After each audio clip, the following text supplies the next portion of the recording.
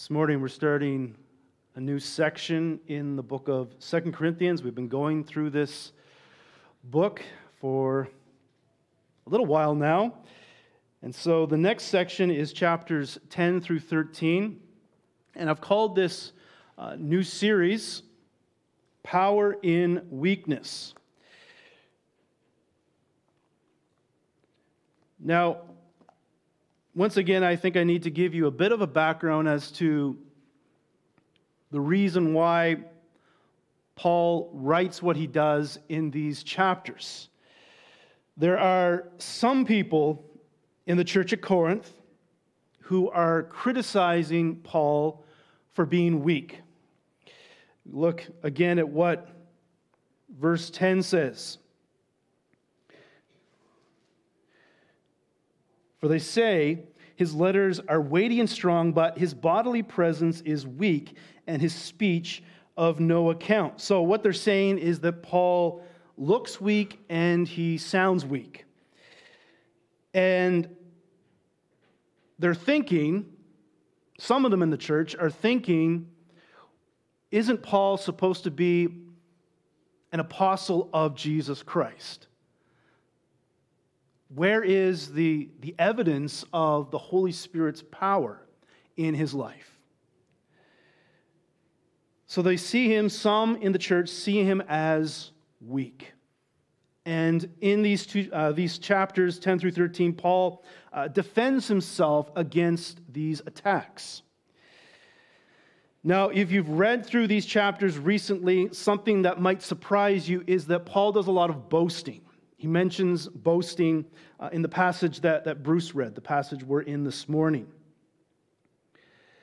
Now, Paul isn't someone who normally boasts.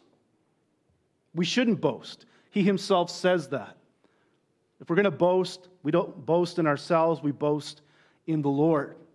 But he does boast a lot, so why is he doing that? Well, there are some people who have come into the church from the outside, from another place. People Paul calls false apostles in chapter 11, verse 13. He also sarcastically calls them super apostles. These men are against Paul. They're puffing themselves up and criticizing Paul and saying, we're better than Paul, follow us, not Paul. So, really, Paul is forced into boasting.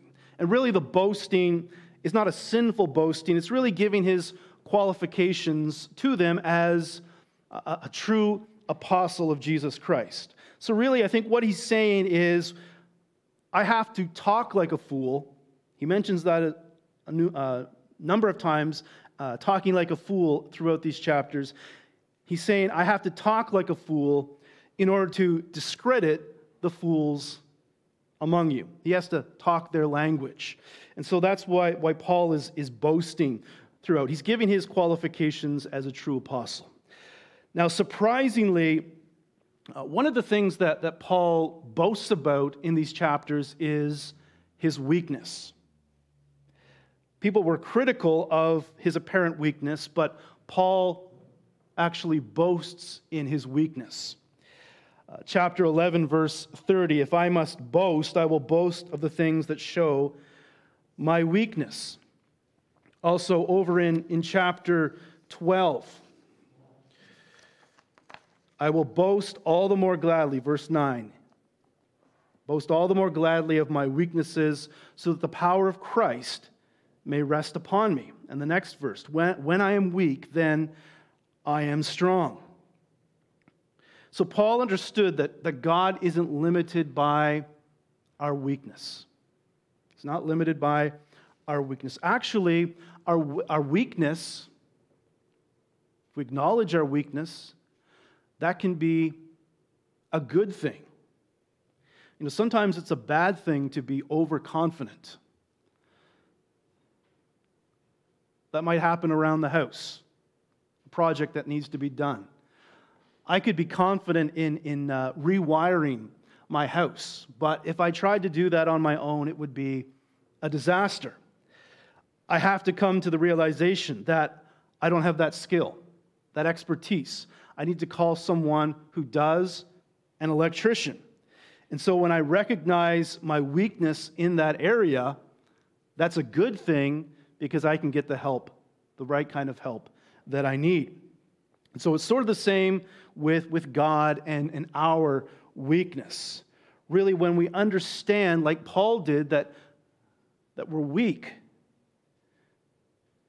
that we're not relying on ourselves, our own strength, and so on, our weakness can drive us to rely on God's power, not our own. So there is power in weakness.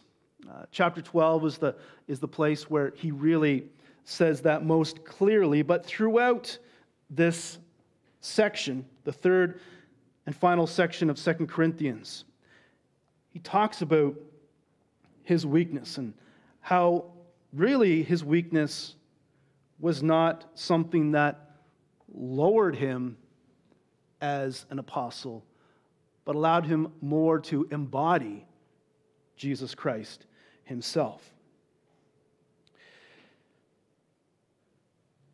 Now, in reading, when you read 1 Corinthians and 2 Corinthians, one of the things you discover is that the church at Corinth wasn't a perfect church. It was far from it. The church had lots of problems. And in 2 Corinthians, we've seen some of those problems already. There was not unity among all the people in the church. In chapter 7, he ends that section on a high note, thanking them for, the majority of them, for turning from their sin and their lack of support to Paul when he visited them prior to this.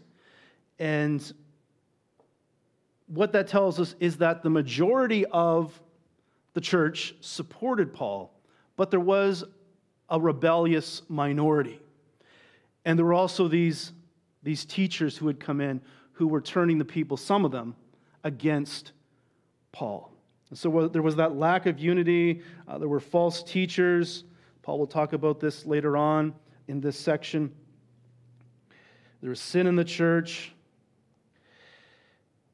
And so it wasn't a perfect church. Sometimes we can read these epistles, some of them, and think these churches were perfect churches, but they weren't. It's certainly clear that the church at Corinth was not a perfect church. That's true of every church. No church is perfect because every church is made up of imperfect people, like you and me. And sadly, in every church, there will be some amount of conflict. And if you're in a position of leadership, and I'm not just thinking of a position like an elder, though that would be included, but any position where you have some amount of responsibility, you'll soon discover that not everyone is your biggest fan. Sometimes people can be unfairly critical. Sometimes people can be critical for good reasons as well, and sometimes it's a mix of fair and not fair. And that's what Paul is experiencing as he writes 2 Corinthians. People are unfairly criticizing him, and some of them are against Paul. So what should we do when people are against us? What should we do when we're unfairly criticized, if we're in some position of responsibility in the church? I want us to especially think of this question in the context of a church. This is what the situation was with Paul and the church at Corinth, though we can apply it to dealing with conflict outside of the church as well.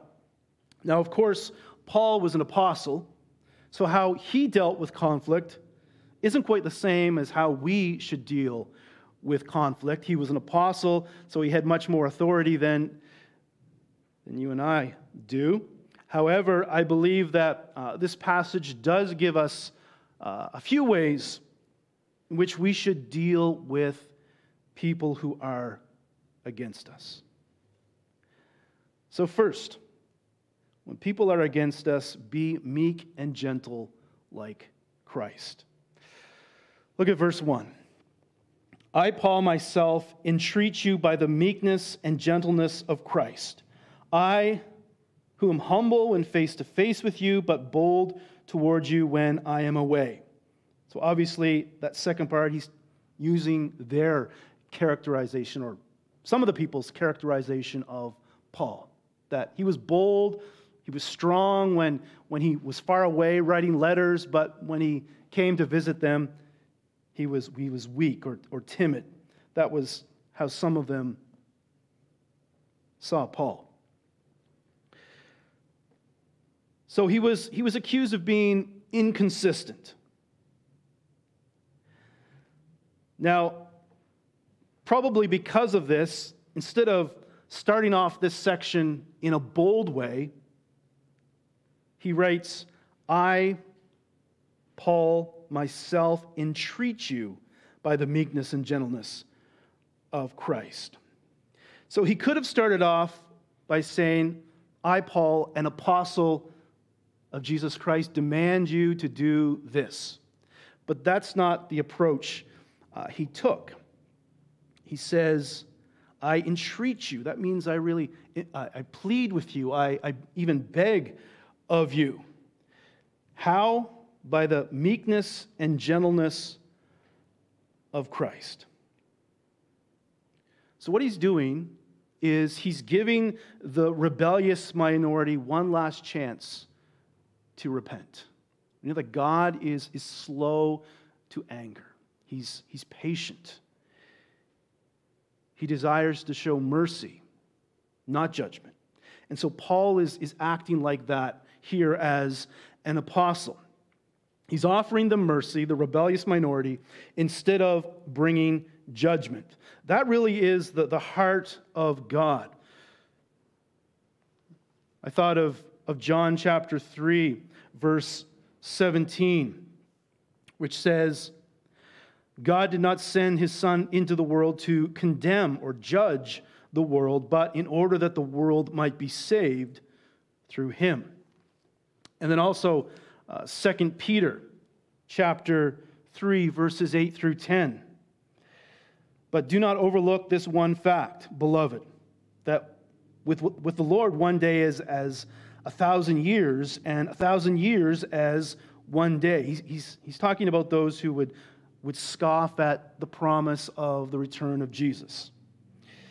He says, the Lord is not slow to fulfill his promise, as some count slowness, but is patient towards you, not wishing that any should perish, but that all should come or reach repentance. But the day of the Lord will come. It will come one day, like a thief, unexpectedly to many. And then the heavens will pass away with a roar, and the heavenly bodies will be burned up and dissolved, and the earth and the works that are done on it will be exposed. And so this approach is in line, Paul's approach here, pleading with them by the meekness and gentleness of Christ. It's in line with the heart of God, the character of Christ. Quoting D.A. Carson, who's written a book on this section of 2 Corinthians called A Model of Christian Maturity, he writes, meekness and gentleness taken together suggest that the person characterized by such virtues will be generous in his estimate of others, slow to take offense, well able to bear reproach, consistently above mere self-interest. However, there were some in Corinth who saw Paul's humility as weakness. But really, it takes great strength to be meek and gentle. It would have been easier for Paul just to come out and use his authority as an apostle, but instead, he did something more difficult. He pleaded with them by the meekness and gentleness of Christ. That really takes more strength. It takes more strength to be, when someone maybe we're unsure if what they said we should take offense at. Well, it's harder to be generous in our estimates of others. It's harder to be slow to take offense. It's hard to be well able to bear reproach. It's very difficult to consistently be above mere self-interest, to use those words that Carson does. This is not weakness on the part of Paul, but great strength. Meekness and gentleness don't come naturally. They don't come easily. What's the normal reaction when we're being attacked, when people are against us, or when people criticize us unfairly? What's the normal reaction? The normal reaction is to return fire, to attack back.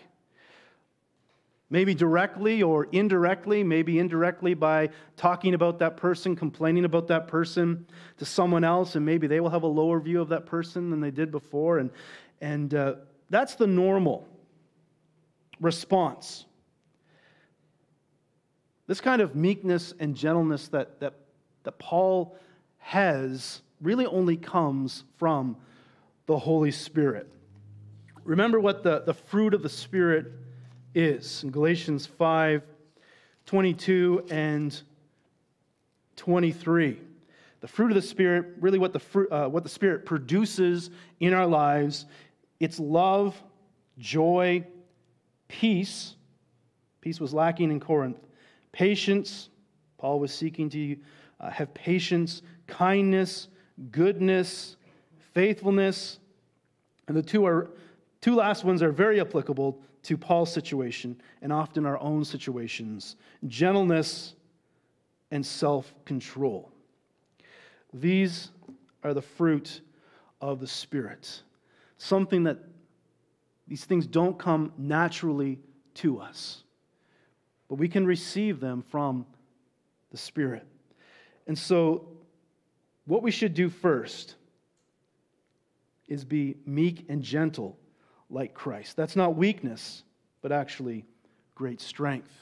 Secondly, when people are against us, let the gospel do its work. Let's look again at verses 2 through 6 of chapter 10. I beg of you, there's the word beg, that when I am present, I may not have to show boldness, he's talking about judgment here as an apostle, with such confidence as I count on showing against some who suspect us of walking according to the flesh. He might be thinking here about the false teachers with the word some. For though we walk in the flesh, we are not waging war according to the flesh.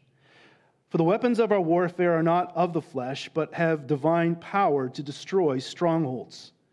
We destroy arguments and every lofty opinion raised against the knowledge of God, and take every thought captive to obey Christ, being ready to punish every disobedience when your obedience is complete. Verse 6 might seem a bit confusing. He's not saying, when you start to obey, then we'll come and we'll punish your disobedience. What he's talking about is the whole church minus the false teachers who've come into the church. When the whole original church is unified and they've turned from their wrong thinking, then Paul will come and he'll take care of the false apostles.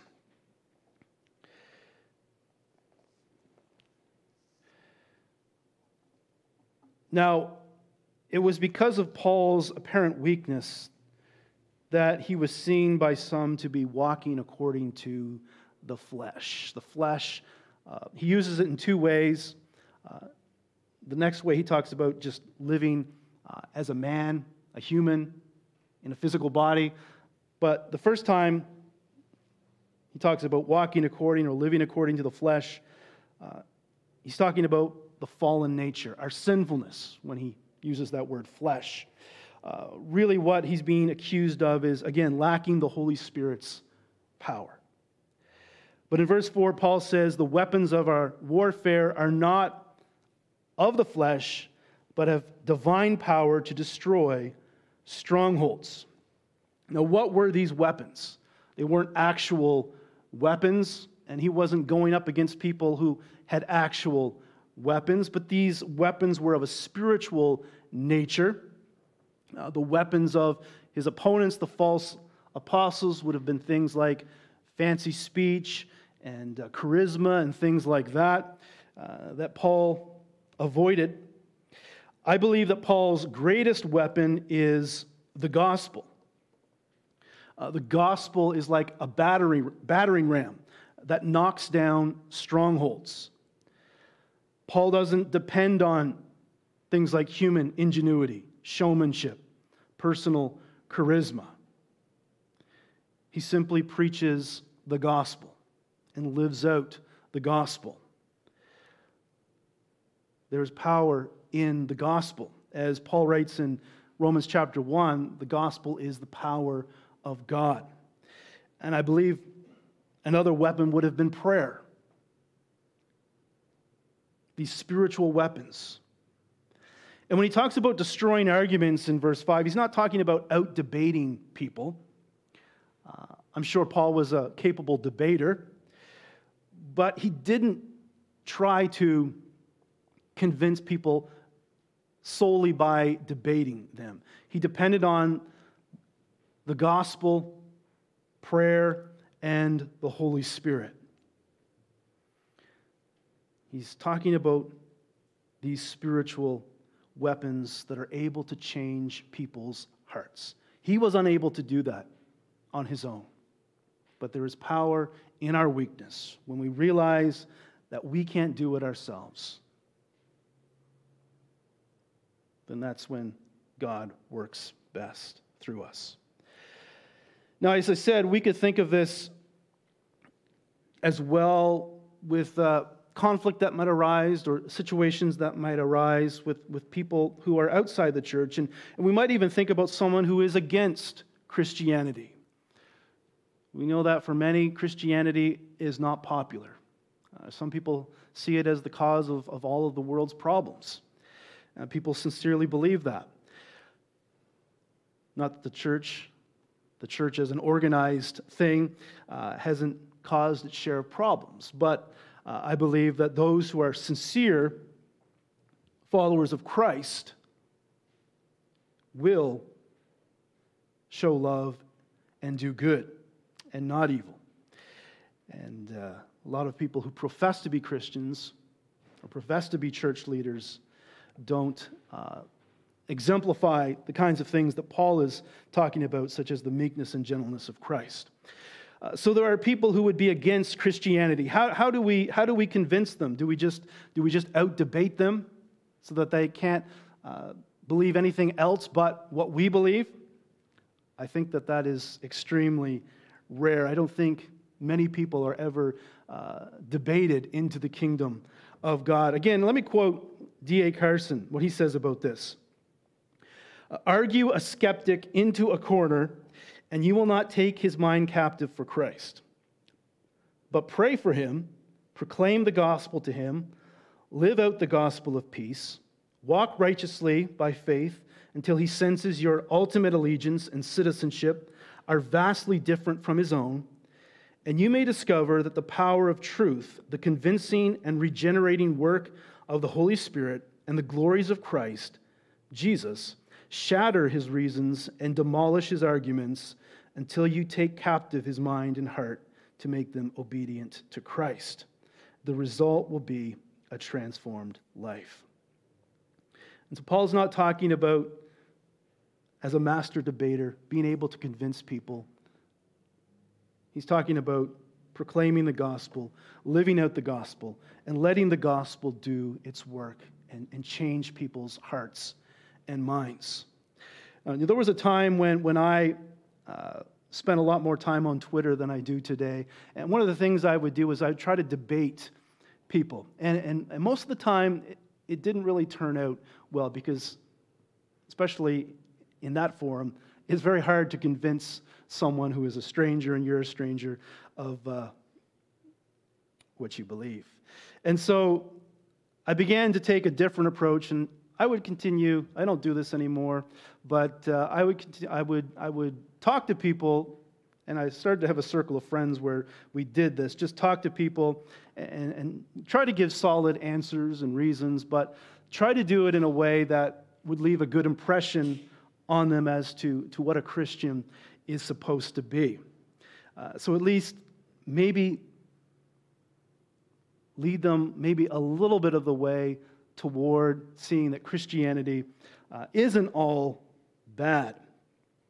I remember, there's one video game I play, and I'm on a Discord server. A few of you might know what that is, but I was talking to the guy, and he knew that I was a pastor, and so I try to be a good sport and all of that. But I looked up the comment. I remembered what he said vaguely, but to quote what he said, "Someday maybe you could talk this agnostic off of the fence." And he was very interested in what church I belonged to and all of that. So, we might not be able to debate someone into the kingdom of God, but we can conduct ourselves in such a way, also giving solid answers, sharing the gospel and so forth, but also doing it in the right way. And so Paul, in the church, it should be different in the church where we say that we believe the gospel. When the gospel is put before us, how we're to live with meekness and gentleness and so on, then when a Christian is against us, or when we're against them, maybe unfairly, that the gospel should be able to do a work in our heart. I read a good statement this morning, which was, the gospel is the engine of the Christian life, not just the key. Thinking of a car. In other words, the gospel is needed for more than just starting the Christian life, just like you use the key to start the engine. Really, we need the gospel from the start to the end of our Christian life. The gospel, not just the key, but the engine. It's what keeps us going. And I believe that when the gospel is at the forefront of our minds, then we will live differently. We'll have that meekness and gentleness that Paul had. We'll be more like Christ. And so, especially within the church, the gospel needs to be proclaimed, and we need to pray that the gospel would do its work. I should point out that Paul does have here the threat of church discipline, and so that's always the last resort. But there's a third thing we should do before that: seek to build up, not destroy. Finally, let's look at the last few verses, 7 through 11. Look at what is before our eyes. If anyone is confident that he is Christ, let him remind himself that just as he is Christ, so also are we. For even if I boast a little too much of our authority, which the Lord gave for building you up and not for destroying you, I will not be ashamed. I do not want to appear to be frightening you with my letters, for they say his letters are weighty and strong, but his bodily presence is weak and his speech of no account. Let such a person understand that what we say by letter when absent, we do when present. So just take note of what Paul says about wanting to build up, not destroy. One of the metaphors of the church is a building. The church is like a building.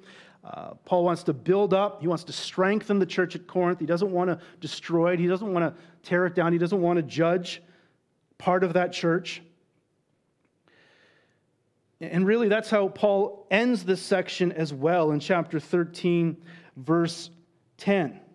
For this reason I write these things while I am away from you, that when I come, I may not have to be severe in my use of the authority that the Lord has given me for building up and not for tearing down.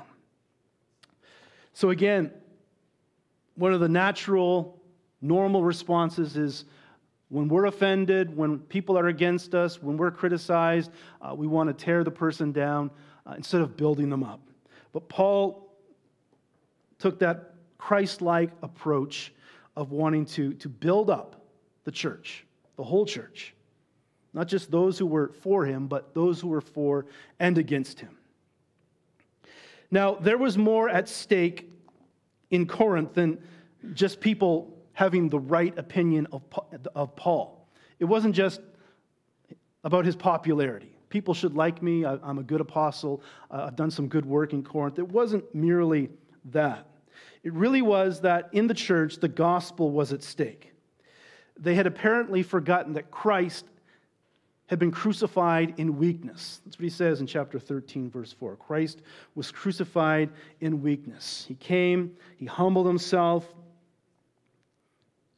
Generally, he lived by meekness and gentleness, though he did at times speak some harsh truth to those who were hypocrites. But really, they had begun to drift away from the gospel, listening to false apostles. And so the gospel was at stake. Now, what's at stake when there's church conflict? One of the things that is at stake is our witness. Jesus said, "By this all people will know that you are my disciples, if you have love for one another." So there's more at stake than just whether or not people treat me the right way. What is at stake is our witness. And if we truly believe the gospel that we've accepted, it's not just for the start of the Christian life, it's for the whole Christian life. And that should lead us to live in a different way. And so there's more at stake than just people liking me or people treating me well or fairly. It's more than that. It goes deeper than that. Our witness as a church and as Christians is at stake. And so that's the reason why Paul spends so much time on this. It wasn't merely about him, it was about them. If they turned away from the gospel, then really there would be no more church at Corinth. And with us, there's lots at stake. And at the top would be our witness as followers of Jesus Christ. And so we need to have that meekness and gentleness that Christ had.